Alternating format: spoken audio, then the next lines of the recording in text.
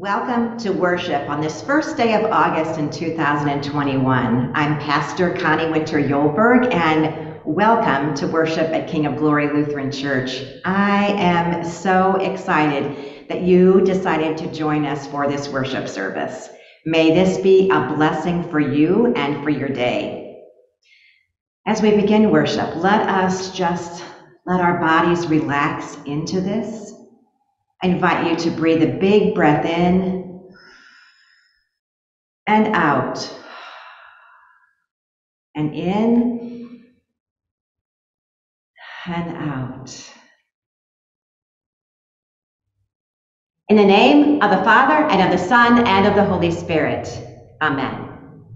God of mercy and consolation, come to the help of your people, turning us from our sin to live for you alone. Give us the power of your Holy Spirit that we may confess our sin, receive your forgiveness, and grow into the fullness of Jesus Christ, our Savior and Lord. Amen. Let us confess our sin in the presence of God and of one another. Most merciful God, we confess that we are captive to sin and cannot free ourselves. We have sinned against you in thought, word, and deed, by what we have done and by what we have left undone.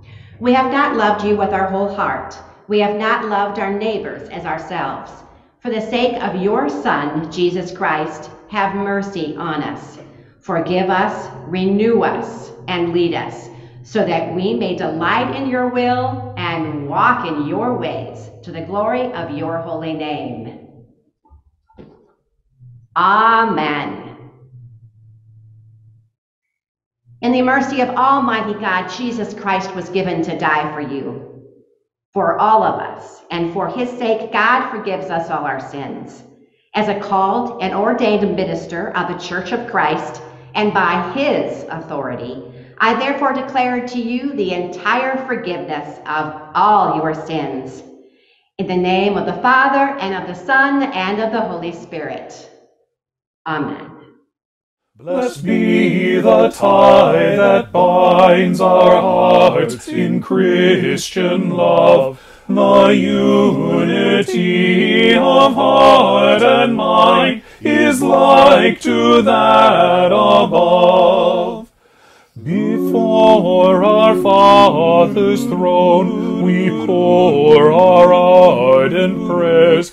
Our fears, our hopes, our aims are one, our comforts and our cares. We share our mutual woes, our mutual burdens bear, and often for each other flows the sympathizing tear. From sorrow, toil, and pain, and sin we shall be free, and perfect love and friendship reign through all eternity. Through all eternity.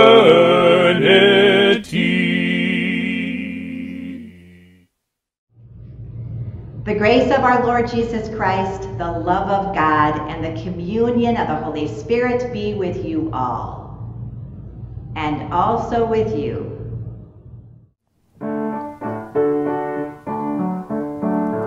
Lord, have mercy on us, O Lord, have mercy. Lord, have mercy on us, O Lord, have mercy. Christ, have mercy on us, O Christ, have mercy. Christ, have mercy on us, O Christ, have mercy. Lord, have mercy on us, O Lord, have mercy. Lord, have mercy on us, O Lord, have mercy.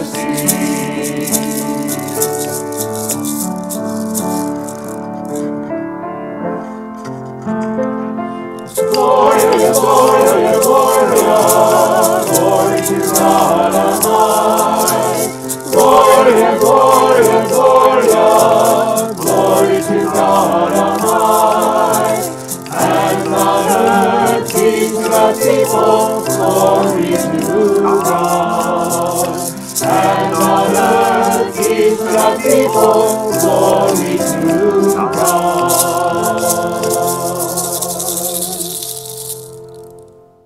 Let us pray. God, the promises roll off your lips and into our ears. I will be with you. I will love you faithfully. I will be your God. My covenant is forever. We count on your words that flow from our ears to our hearts, and we are glad. We keep inventing ourselves, and our underneath selves turn out to be less than adequate, and we wish we were other than we are. We juggle your good purposes and our hidden yearnings and try to serve two masters, try to live two narratives, try to live two dreams, and we are weary. Because we know our hearts of anxiety so well, we seem fated to disease. But because we know your heart of fidelity so well, we know you will defeat our demons and make us new. We know about your abiding fidelity in Jesus of Nazareth. Give us patience and steadfastness as we process the ragged edges of our lives. Amen. A reading recorded in the book of Exodus. The whole congregation of the Israelites complained against Moses and Aaron in the wilderness. The Israelites said to them, "If only we had died by the hand of the Lord in the land of Egypt, when we sat by the flesh pots and ate our fill of bread. For you have brought us out into this wilderness to kill this whole assembly with hunger." Then the Lord said to Moses, "I am going to rain bread from heaven for you, and each day the people shall go out and gather enough for that day. In that way I will test them, whether they will follow my instruction or not." Then Moses said to Aaron, "Say to the whole congregation of the Israelites, 'Draw near to the Lord, for he has heard your complaining.'" And as Aaron spoke to the whole congregation of the Israelites, they looked toward the wilderness, and the glory of the Lord appeared in the cloud. The Lord spoke to Moses and said, "I have heard the complaining of the Israelites. Say to them, 'At twilight you shall eat meat, and in the morning you shall have your fill of bread. Then you shall know that I am the Lord, your God.'" In the evening quails came up and covered the camp, and in the morning there was a layer of dew around the camp. When the layer of dew lifted, there on the surface of the wilderness was a fine flaky substance, as fine as frost on the ground. When the Israelites saw it, they said to one another, "What is it?" For they did not know what it was. Moses said to them, "It is the bread that the Lord has given you to eat." Word of the Lord. Thanks be to God.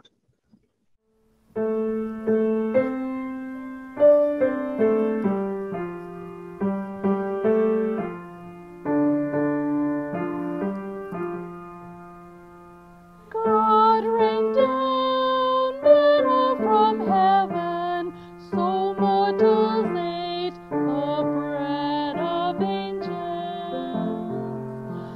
God rained down manna from heaven,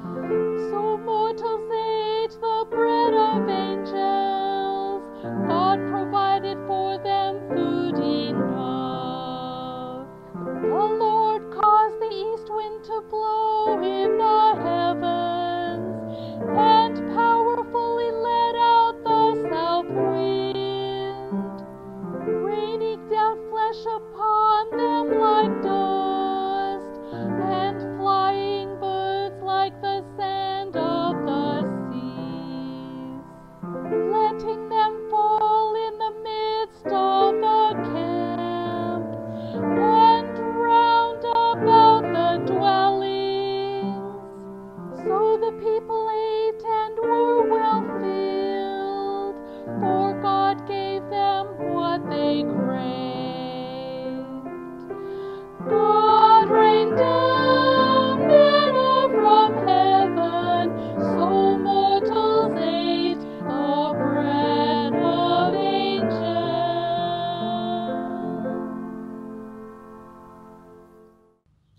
A reading from Ephesians. I, therefore, the prisoner in the Lord, beg you to lead a life worthy of the calling to which you have been called, with all humility and gentleness, with patience, bearing with one another in love, making every effort to maintain the unity of the Spirit in the bond of peace. There is one body and one Spirit, just as you were called to the one hope of your calling, one Lord, one faith, one baptism, one God and Father of all, who is above all and through all and in all. But each of us was given grace according to the measure of Christ's gift. Therefore it is said, when he ascended on high, he made captivity itself a captive. He gave gifts to his people. When it says he ascended, what does it mean but that he had also descended into the lower parts of the earth?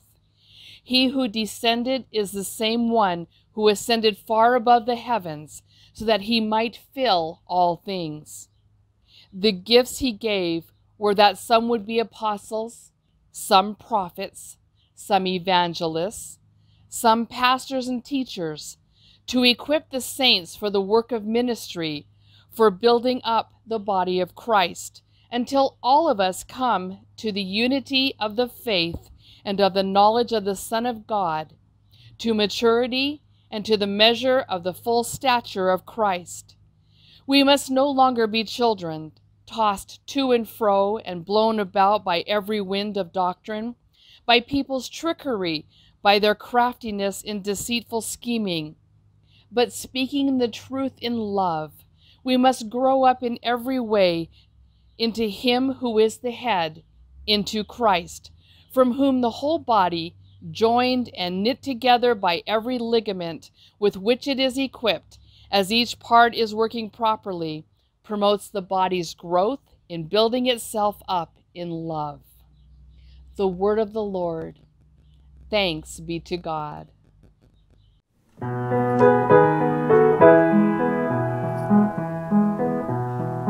Alleluia, alleluia, alleluia, alleluia, alleluia, alleluia, alleluia,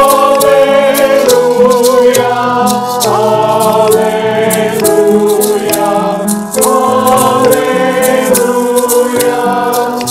alleluia.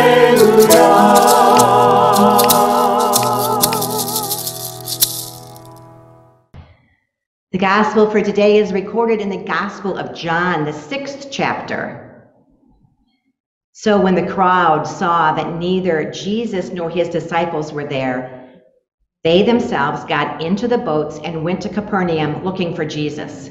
When they found him on the other side of the sea, they said to him, "Rabbi, when did you come here?"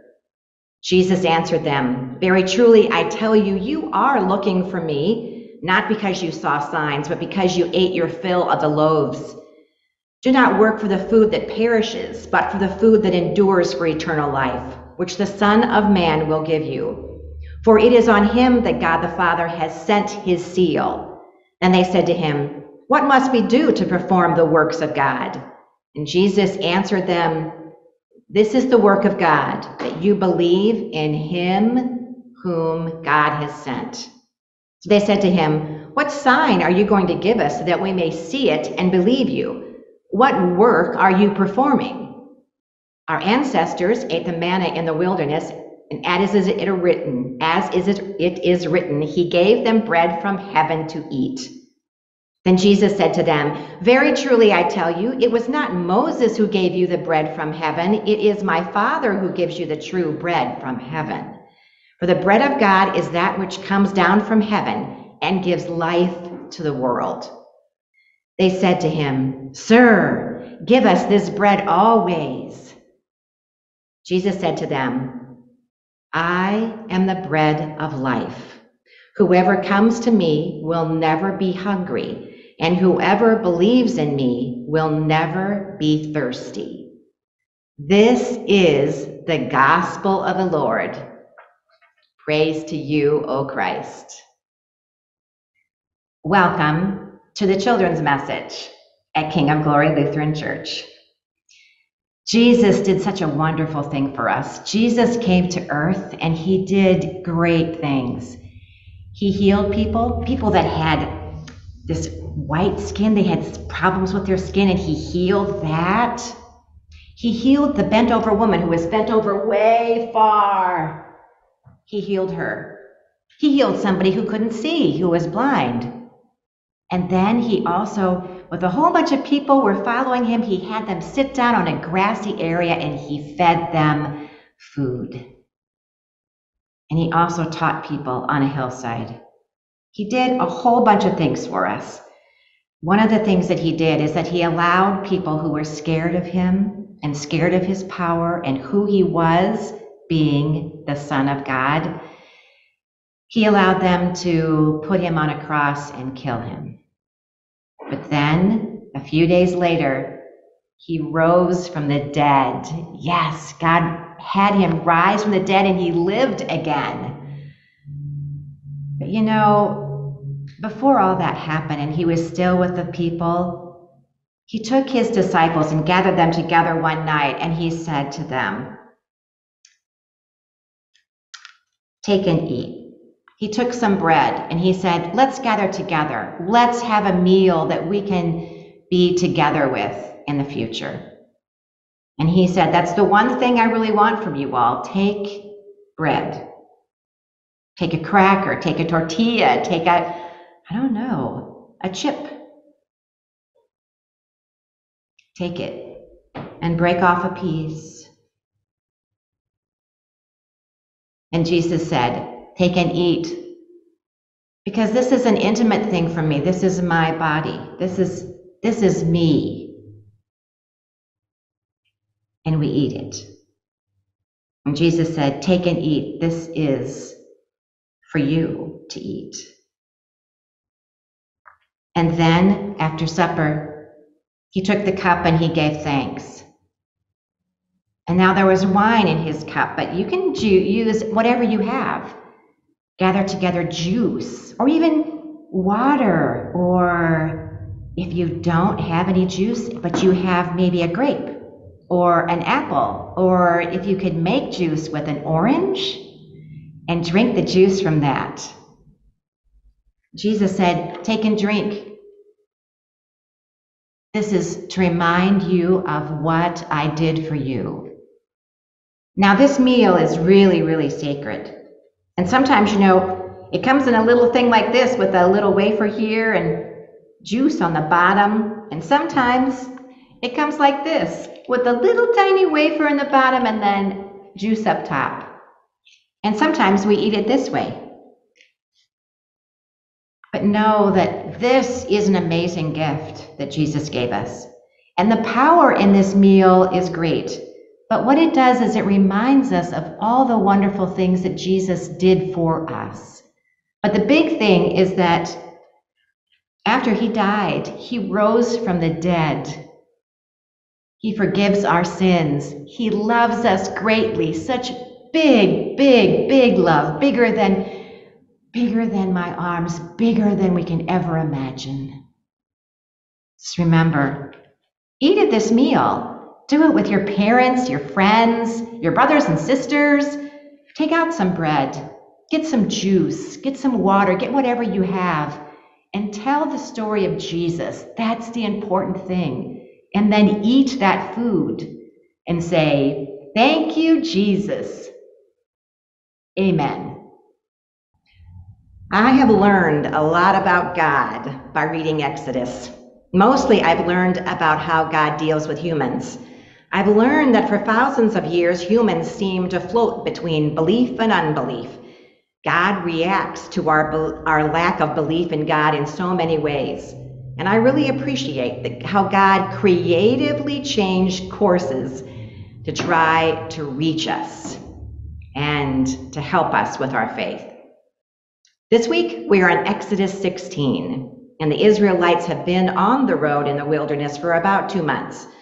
Their food is running out, but it seems that their jubilation of being saved from slavery and the Egyptian army has worn off. Their gratitude for God's power and might has fled like the wind. They have a lack of food, and they remember all the wonderful food that they had in Egypt, 57 different kinds of bread and flesh in their flesh pots, which is the fish they ate every day. They are murmuring about Moses and his brother Aaron. Now, some translate this grumbling or complaining. But is complaining out of the ordinary? No. The Psalms are filled with laments, like Psalm 22, my God, why have you forsaken me? And Psalm number 10, why, O Lord, do you stand far off? How long will you hide yourself from us? The Israelites were complaining to Moses and Aaron because they needed food to sustain themselves and for their families. And I think this is a legitimate complaint. This makes me wonder if Moses had already talked to God about this. Or if not, why? God brought the people into the wilderness. What was God's plan? Dr. Sarah Koenig from Seattle Pacific Seminary writes this: the problem was not that the people murmur or complain. The problem is that they do not believe. They don't believe that God is actually going to take care of them. God took them out of Egypt, and that was a lot of work. It required 10 plagues. And then when the Egyptian leaders realized that their country was in ruins and the slaves had left and they wouldn't have them to boost up their economy, they take their army and go right after them. And God, of course, moves the water in the Red Sea that the Israelites can walk through, and then when the Egyptian army follows their path, God then makes the water go back and the Egyptian army drowns. So the Israelites know that God has taken care of them in the past, but the issue is that they don't trust God to take care of them in the future. Well, that sounds a lot like us. Now this is getting kind of personal. I do admit that I don't understand why God waited until the people grumbled about lack of food before God put the plan in place to have manna come in the morning and the quail at night. Perhaps God was just trying to see what the people did, how they reacted to that. But were there other options besides grumbling for the Israelites to do in this situation? How could they have learned and leaned on their faith in God to get an answer to their problem? Well, I think they could have added worship and prayer services to God, to praise God for all God's works in saving them. And they could have had singing and loud praying and get out those instruments and just make a joyful noise to God. So in saying, yes, God, we know you're going to take care of us in the future. They could have done that. They could have gathered leaders like Moses and Aaron, the other folks, to talk about the issue of solutions to having food and having water. They could have emphasized their great love for God and their faith in their powerful God. And they could have asked Moses to have a discussion with God. They could have gathered several times a day, in small groups or large, and they could have told the stories about God, how God is the one that created creation. And God worked through Noah and Abraham and Sarah and Isaac and Rebekah and Jacob and Rachel and Leah and Joseph. And they could have focused on the fact that God made a covenant with both Abraham and Sarah. And with this, they were the chosen people of God. Instead of all these things, what did they do? They continued to complain 13 more times to Moses and about Moses. So How do we wander from our faith? Even as I continued to write this sermon, I realized that it was 10:30 in the morning and I'd already complained 3 times. And I hadn't even seen a whole lot of people yet, to tell you the truth, and the day was just starting. But it's easy, so easy to complain during our days. There's so much to complain about. Well, we've got the weather, and we've got the government, our school system, our healthcare system, the pandemic, our neighbors, our relatives who we cannot control at all, food, weeds in our yard, and on and on and on. There are things, I think, that are worth complaining about, like injustice, people without food or water or health care or great education, or racism. When we discuss these things, then our grumbling can lead to solutions and organized action to make these issues better. As Representative John Lewis said, never ever be afraid to make some good noise and get in good trouble, necessary trouble. Representative Lewis said these things from a viewpoint of being a child of God and being a person of strong faith. You know, there's a difference between grumbling and complaining without a focus on God and a focus on faith, and a grumbling where you live your faith in God with each breath that you take. So you may ask, what are we supposed to do? Jesus didn't leave us with a curriculum or a blueprint or a list of bullet points of how to get faith. We have a lot of things to work with, I think. I heard once that there are so many books about Jesus and prayer and Christian theology in the Bible that is actually, that is the most books on one topic that we have in the entire world. We want to know more about God. We want to know more about Jesus. We want to know more about the Holy Spirit. But sometimes faith is elusive. But I do believe that God has given us some ideas about how to have a strong faith. Now, prayer. Prayer is number one. We can do that anytime and any place. But we can also take some time and just be quiet and listen to God in response to our prayer times. What is God having to say to us? And reading scripture is wonderful. And it also leads to questions. And so being in a Bible study to talk about your questions is really helpful.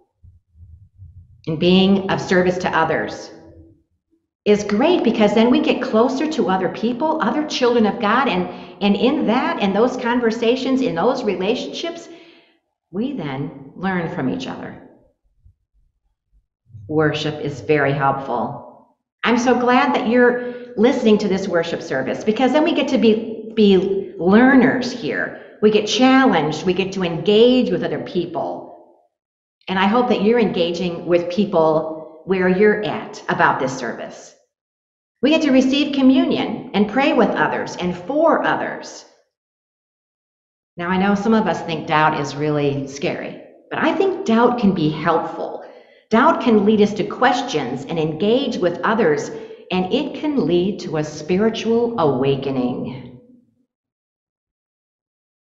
Focus on God and loving our neighbor and gratitude toward God.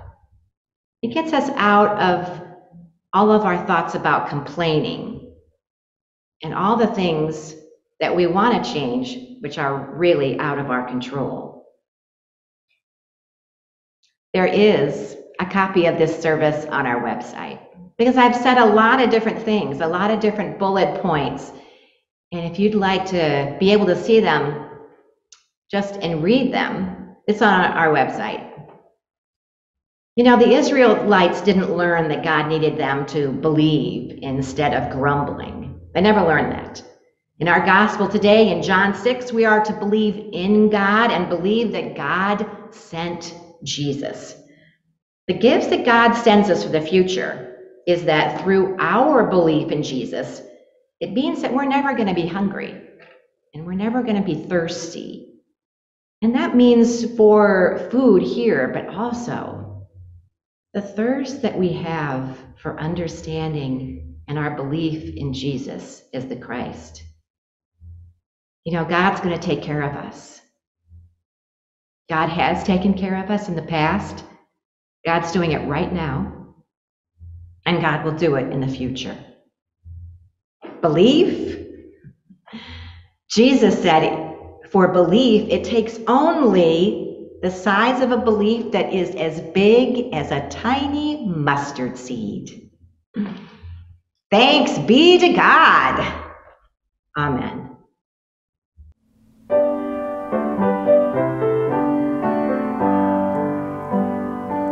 Guide me, ever great Redeemer, pilgrim through this barren land. I am weak, but you are mighty. Hold me with your powerful hand. Bread of heaven, feed me now and evermore. Feed me now and evermore. Open now the crystal fountain where the healing waters flow. Let the fire and cloudy pillar lead me all my journey through. Strong deliverer, shield me with your mighty arm.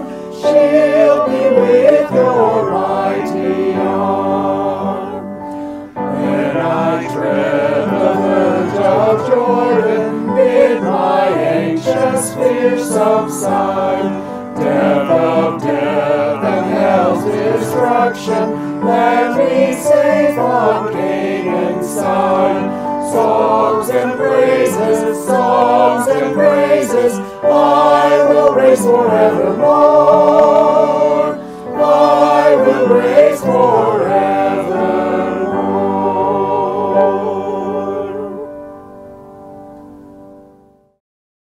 I invite you to join with me as we profess our faith using the words of the Apostles' Creed. I believe in God, the Father Almighty, creator of heaven and earth.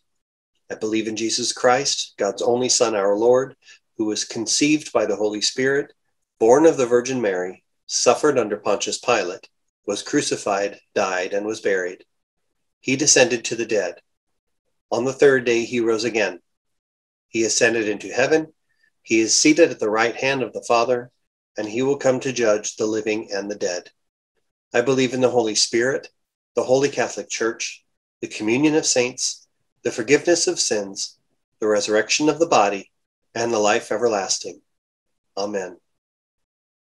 God of all ages and all peoples, we are saddened by the pain, poverty, illness, and violence in our world.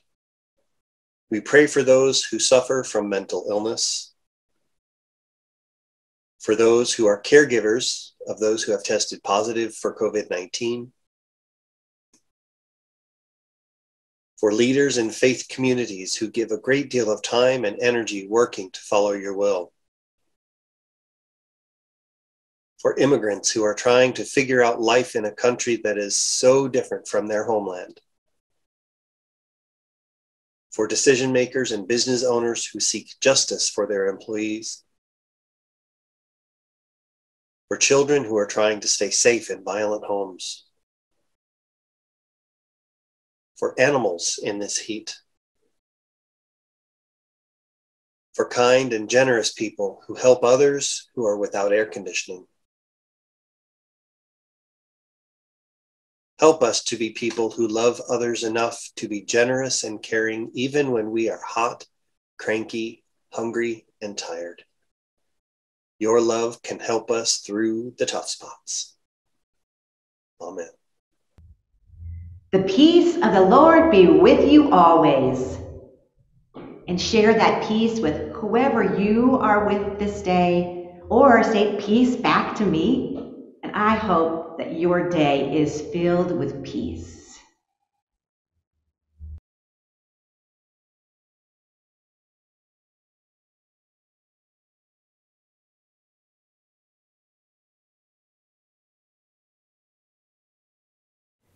Accept, O Lord, the gifts we bring to place upon your table.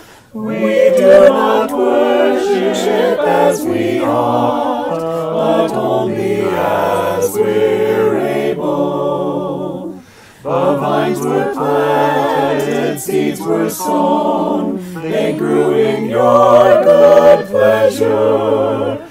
What once was common daily food becomes a holy treasure. Our hopes and dreams, our toils and cares, we lift in prayer before you. Lord, by your grace, now come to us, as humbly we adore you. Let us pray. Eternal God, we offer these gifts, confident that you have a purpose for them. Show us the possibilities for ministry that our financial support, our time, and our resources of education, experience, and love can give our faith community and our world. In the holy name of Jesus, amen. The Lord be with you, and also with you. Lift up your hearts. We lift them to the Lord. Let us give thanks to the Lord our God. It is right to give our thanks and praise. It is indeed right, our duty and our joy, that we should at all times and in all places give thanks and praise to you, Almighty and merciful God, through our Savior Jesus Christ. Fulfilling the promise of the resurrection, you pour out the fire of your Spirit, uniting in one body of one people of every nation and tongue. And so, with Mary Magdalene and Peter and all the witnesses of the resurrection, with earth and sea and all its creatures, and with angels and archangels, cherubim and cherubim, we praise your name and join their unending hymn.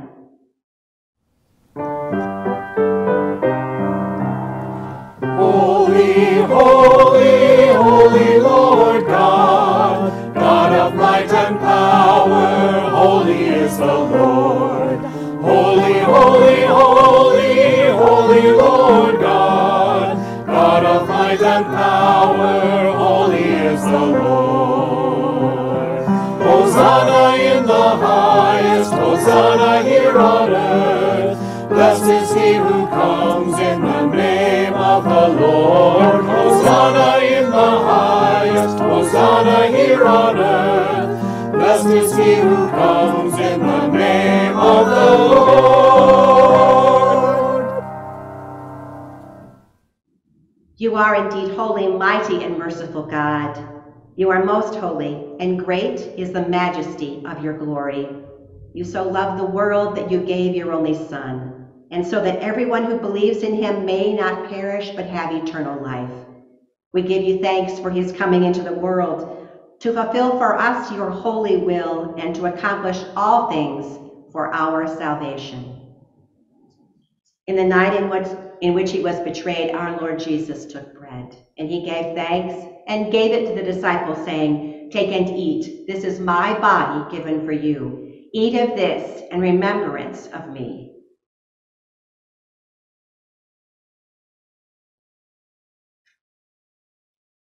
And then, after supper, he took the cup, gave thanks, and gave it for all to drink, saying, "This cup is the new covenant in my blood, shed for you and for all people for the forgiveness of sins.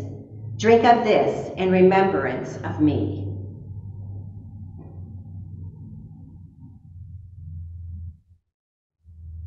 For as often as we eat of this bread and drink from this cup, we proclaim the Lord's death until he comes. Christ has died. Christ is risen. Christ will come again.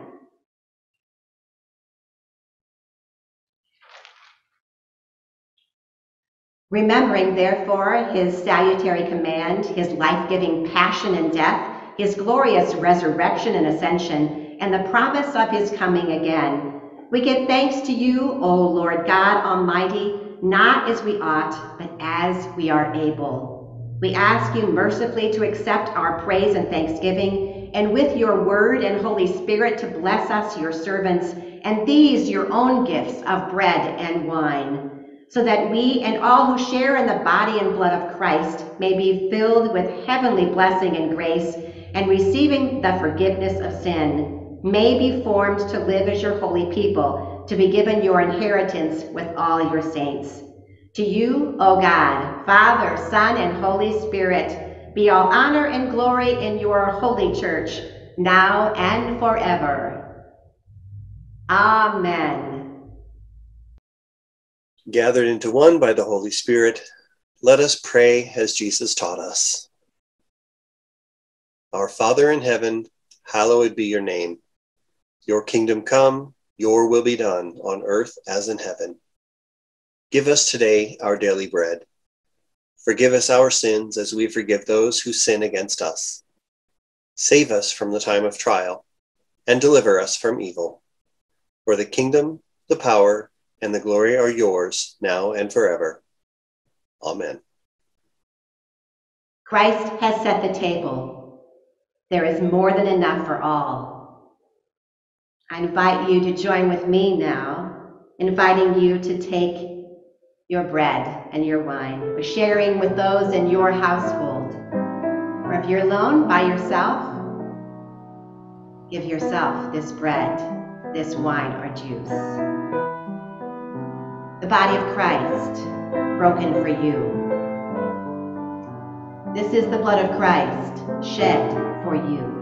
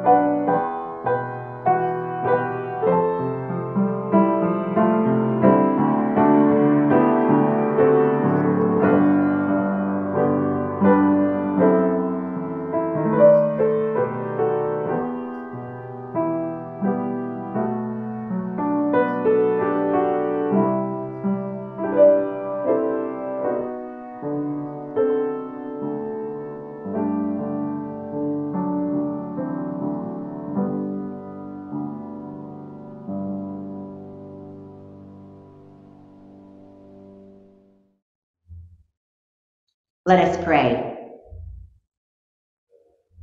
Jesus, you said, "Blessed are the peacemakers, for they shall be called children of God."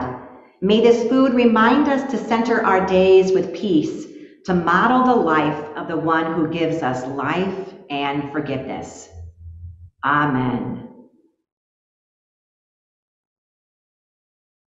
May God bless us and keep us.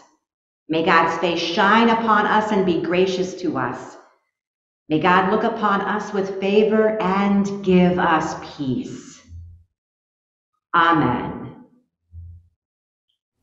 Son of God, eternal Savior, source of life and truth and grace, Word made flesh, whose birth among us hallows all our human race. You, our head, who throned in glory, for your own will ever plead. Fill us with your love and pity, hear our wrong and help our need. As you, Lord, have lived for others, so may we for others live. Freely have your gifts been granted, freely may your servants give. Yours the gold and yours the silver, yours the wealth of land and sea. We but stewards of your bounty, held in solemn trust will be. Come, O Christ, and reign among us, King of love and Prince of peace. Hush the storm of strife and passion, bid its cruel discord cease. By your patient years of toiling, by your silent hours of pain, quench our fevered thirst of pleasure, stem our selfish greed of gain. Son of God, eternal Savior, source of life and truth and grace, Word made flesh, whose birth among us hallows all our human race. By your praying, by your willing, that your people should be one, grant, oh grant our hopes fruition, here on earth your will be done.